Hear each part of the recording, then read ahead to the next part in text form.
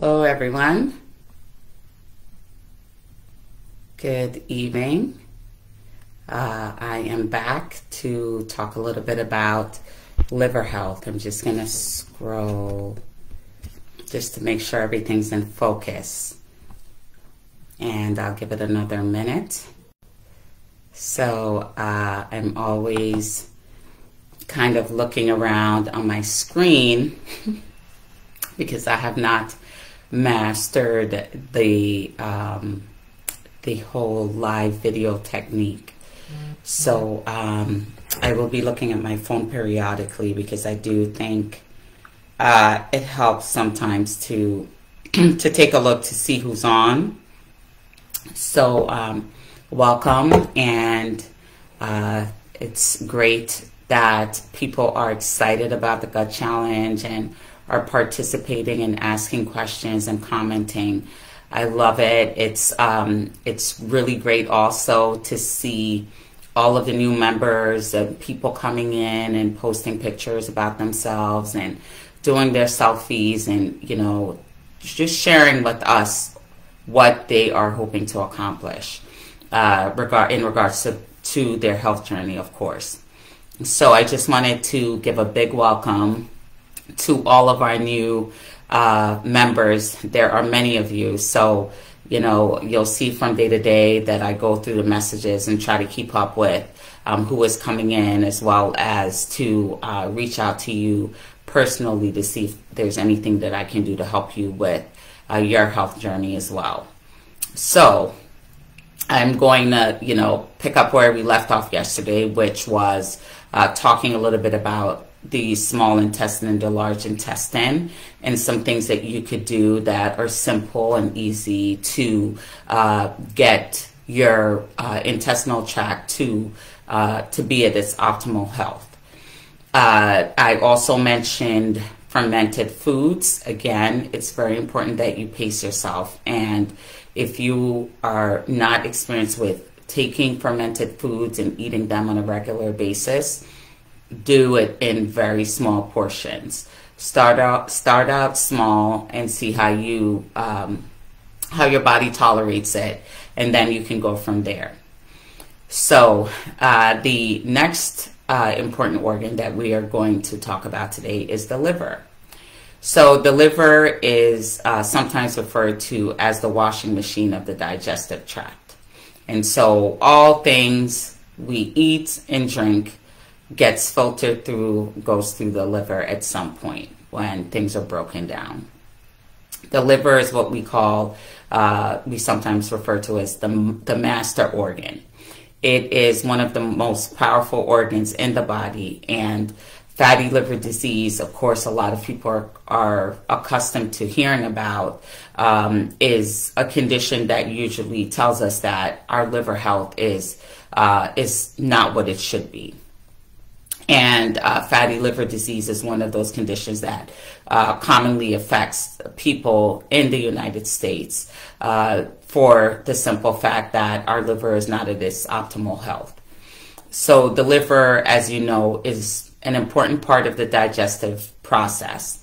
And if the liver is not working well, then there is a problem with what is actually exiting the body properly. And when I say that, I specifically mean what is actually exiting the gut properly, right? And so, as you can imagine, if your liver health is poor, then you're likely not detoxing, and the body's not flushing out and clearing the things that you should be clearing from your gut. There are 3 phases of detoxification in the body. And so there are essentially 3 exit points for detoxification in the body. 2 come through the liver, and the 3rd goes through the gut. All 3 have to work properly for optimal health. Yesterday, I talked about the importance of the reflex processes in the pancreas and the liver. The liver function is important for cleaning up the blood as well as the lymphatics. A poorly functioning liver means a poorly functioning gut. we, essentially, if our liver is clogged and those bile ducts are clogged, then toxins will build up in the body. Toxins won't be able to leave through the gut the way that it should. The liver has 2 detoxification phases, as I mentioned. There's a phase 1 and a phase 2. If they are not supported, it creates an imbalance. So it is important to support liver health and to have proper gut health and balance. So we talked about some ways to improve your oral health. We also talked about ways to improve your stomach health. And we also talked about ways to improve your intestinal health. Now, the liver has ways, of course, to also detoxify it and keep it running the way that it should. You can do that, of course, with certain foods, incorporating certain foods in your diet. Lemon can help with liver congestion, as well as certain other vegetables such as beets. And so there are other natural ways with just the foods that you eat that can do that. So in that same breath, it's also important to consider our genetics and also just environmental stressors, as well as chemicals that we might be exposed to that, is contributing to liver congestion. And so if you're someone that is in that category that has, whether it's a genetic predisposition as well as environmental stressors and possible chemical exposures, that might make it more difficult for you to clear the liver, then you might be someone who could benefit from an additional support. So there are products that are great for providing support to the liver and helping to clear toxins. And I will place a couple of links for people who are interested in learning more and taking a look at some products that might help to support their liver. One product is called Advanced TUDCA, TUDCA, and that can get rid of toxins that have accumulated in the liver. And so that is a product that might be beneficial if you're really struggling with, getting that liver to be at your liver to be at its optimal health. Another product called Dual Phase X is also good for helping to support the liver, and it's good for phase 1 and phase 2 liver detoxification. It is a natural product, with combination of herbs, and it is beneficial in helping to move things along through both phase 1 and phase 2 to make it more effective for things to move along in the right direction into phase 3. And that is what you want. You want things to be moving in the right direction to phase 3 to be able to actually leave the gut the way that it should. And so these are, as I mentioned, products that can aid in supporting the liver to optimize liver health.